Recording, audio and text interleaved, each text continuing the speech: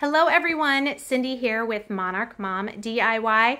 Thank you so much for joining me on my channel today, where I like to bring you the best tips and tools for creating beautiful home decor on a budget.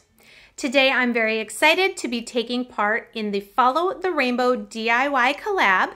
This is a hop between myself and 8 other YouTube DIYers. Each creator has chosen one color from the rainbow, and the challenge was to create 3 DIYs around that color.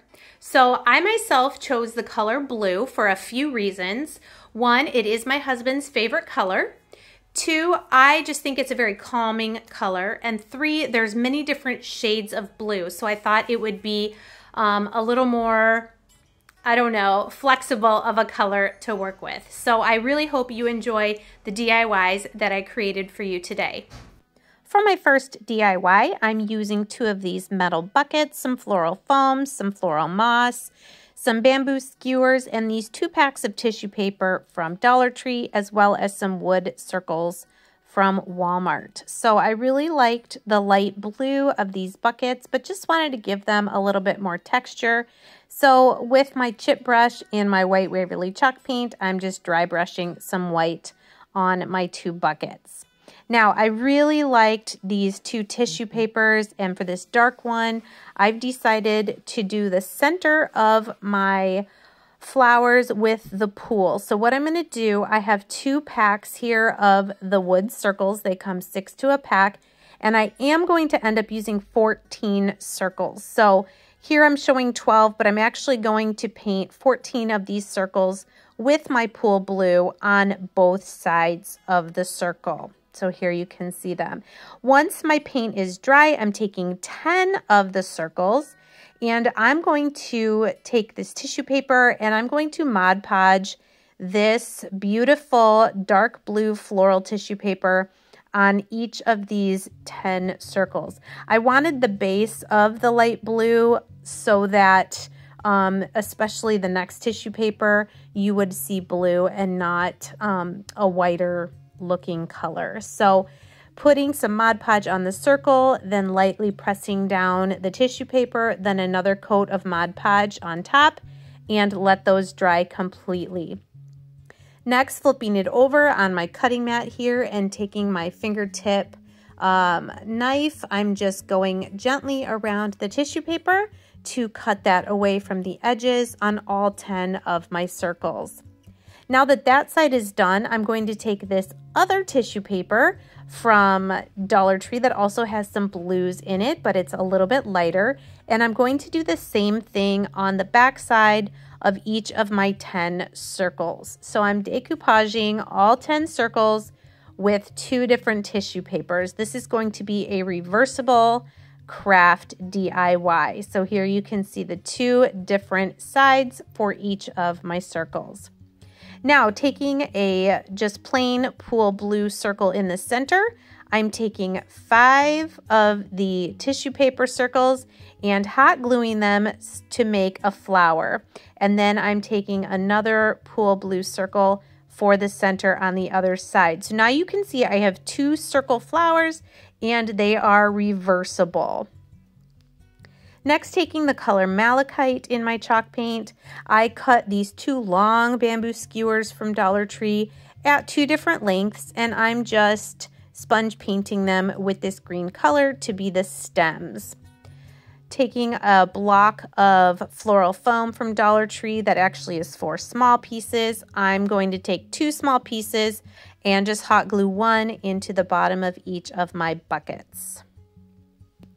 Then I'm going to hot glue my green skewer stem to each of my flowers.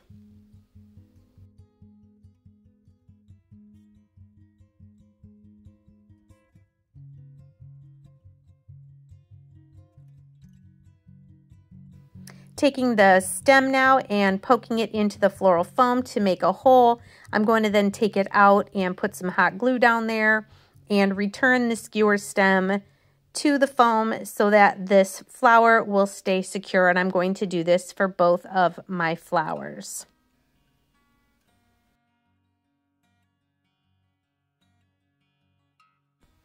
because these flowers are a little more whimsical, instead of using the reindeer moss, I decided to use the white crinkle paper. That's just what I had on hand. You could use green crinkle paper if you want it to look more like grass, but just stuffing it in those spaces and then putting a little hot glue on top of the foam and adding a little more of the crinkle paper was the look I was going for, and then just trim it around with some scissors so it's not completely spilling over.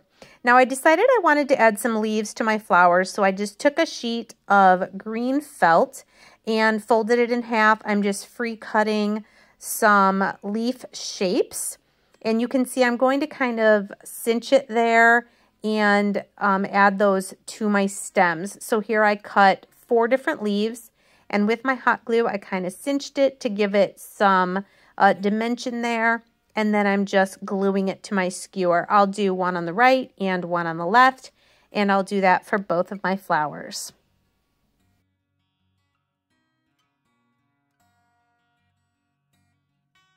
And here is my first project completed. I love that there are 2 different heights. I love that I incorporated these 2 tissue papers from Dollar Tree. And I love that I can make both of them be this dark blue tissue paper if I want. I can make them be 2 different, or I can make them both be the light blue. I just think these are so cute and will look adorable on my mantle for spring. Here's a little bit more information about the collab and the giveaway. Now there is a giveaway incorporated with this hop, and the way you are entered for the giveaway is to watch and comment on each of the 9 videos. You have from the time you're seeing this until March 25th at midnight Eastern time. That's 2 weeks to watch and comment on each of the 9 videos.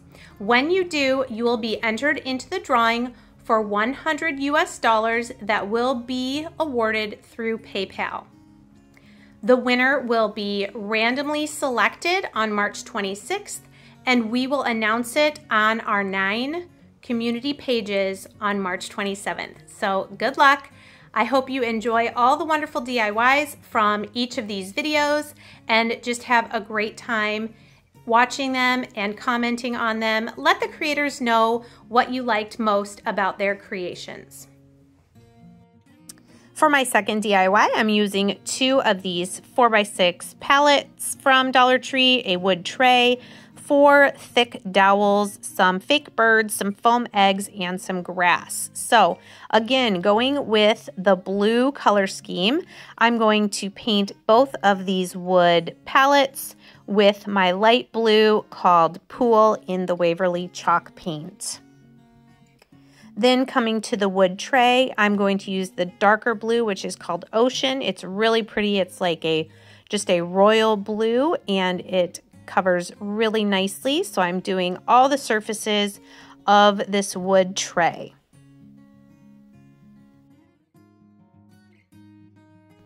Now for my 4 wood dowels, I'm going to just paint those white. So I paint most of it and then stick it down in a jar or something to dry, and then come back and paint the unpainted part. So do that to all 4. Now I wanted to add a little dimension to the tray, so I decided to again do some dry brushing with my white, just a little bit so you can still see that blue color coming through. I did the sides and the bottom and then going around the edges here, but I left the inside just the blue. And now that my wood dowels are dry, I'm going to take my hot glue, put some on the bottom, and I'm going to glue one of these inside each of my corners of my tray. So some glue on the bottom and then a little bit on the sides there, just to hold it in place. Then taking my 2 pallets, I'm going to kind of place them like a roof. So just putting a line of hot glue and then lining those up. I'm actually gluing the 2 pallets together first, and then I'm going to glue them to the top of the dowels.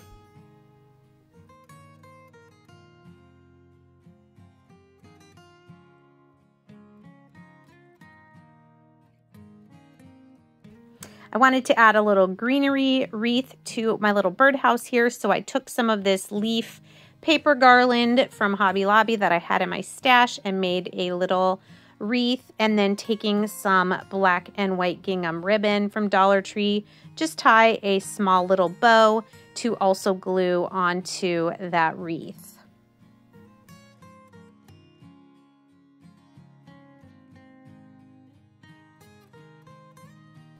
I then decided to add a little bit more of that black and white gingham to bring in some more farmhouse effect to this DIY. So I'm just going to hot glue a strip of it all the way around the center of the base or the tray of our little birdhouse. Now that our house is constructed, I'm just going to add some of this like raffia straw hay type stuff into the bottom. And then we'll put a couple of these birds in the bottom, as well as 3 of these blue foam eggs. I believe the eggs were from Dollar General, but they have something very similar at Dollar Tree, or you can paint them to be whatever color you wanted. I did go ahead and hot glue these 3 eggs together just so they wouldn't roll around and they would all kind of stay together. Then taking one more bird, because I had 3 for some reason, I'm going to just hot glue this one up to the top of our little birdhouse.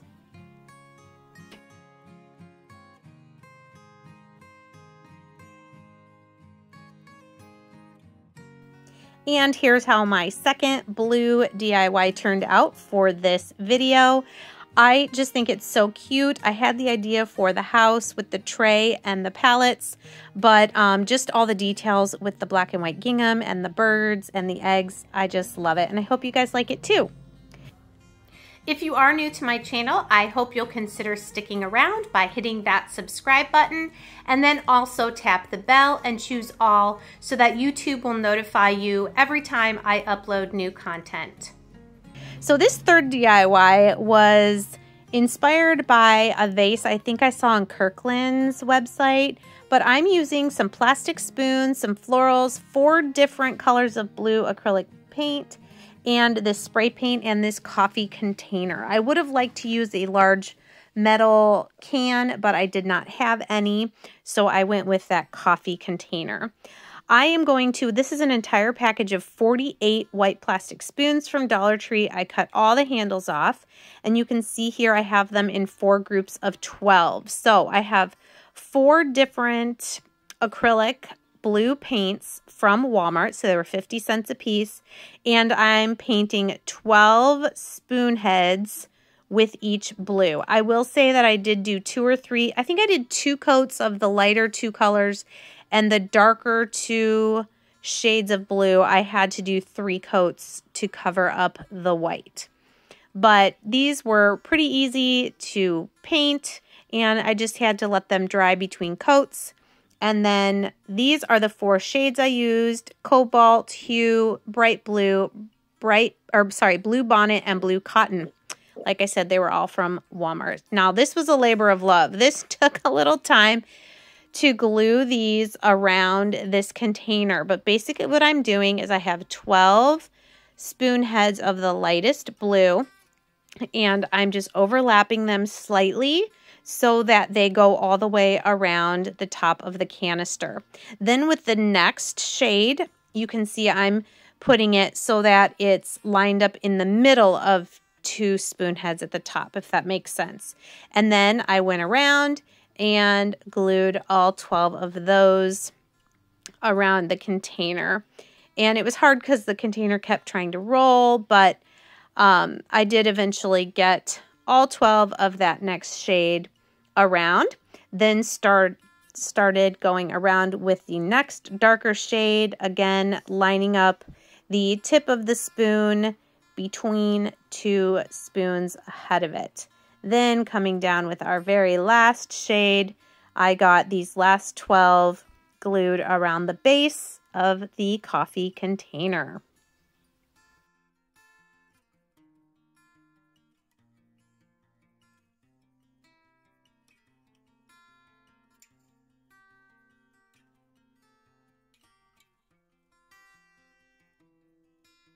Okay, so here's all 48 of the spoon heads. I decided I wanted to make it a little bit more rustic, so I just took a sanding sponge and kind of sanded some worn spots so you could see the white again. This is totally optional. If you don't want to do this, you can just paint the spoons and glue them on. And then I did give this a spray with a matte clear spray just so the paint wouldn't scrape off the spoons anymore. So that is the vase for my project, and then I put some foam in there, and I loved these blue flowers I found at Dollar Tree this year. They just call them Spike, and I got 6 bunches. I cut 4 of them at 2 different lengths and left 2 of them the length they were, and just kind of poked them randomly in the foam just to fill it in and make them all at different heights.